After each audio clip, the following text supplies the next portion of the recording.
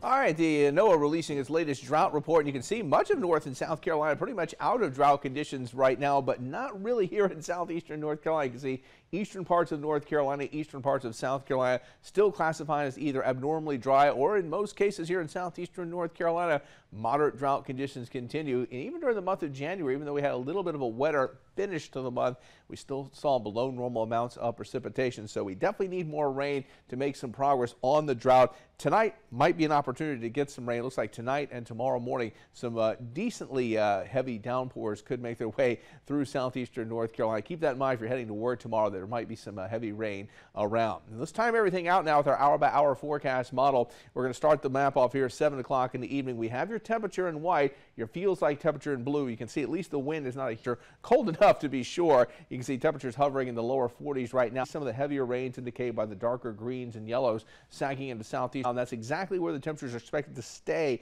through the balance of tonight. You can see eastern North Carolina during the overnight hours. And even tomorrow morning, first thing, pretty good chance there'll be some rain around. Notice the temperature really doesn't go much of anywhere. Still in the lower 40s right when you wake up tomorrow morning.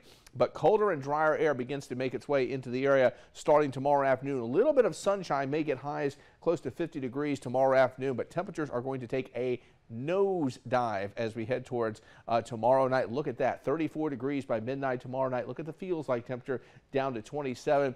And we're talking about a 3 Ps night. We're talking pets, pipes, and plants here as you head towards Saturday morning. Temperatures starting off in the mid-20s. Look at those feels like temperatures dropping down into the teens. Highs only in the 40s Saturday afternoon, but eventually warmer weather will make a return.